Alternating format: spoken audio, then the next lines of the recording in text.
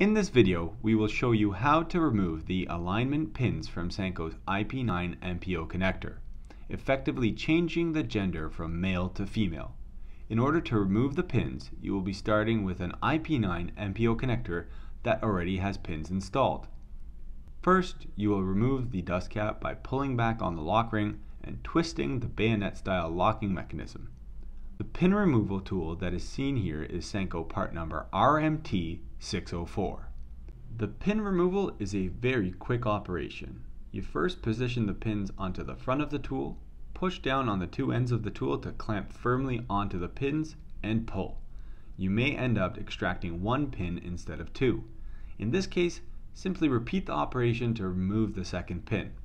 It is important not to touch the end face of the ferrule and pull the pins as straight as possible. The gender change from male to female is now complete.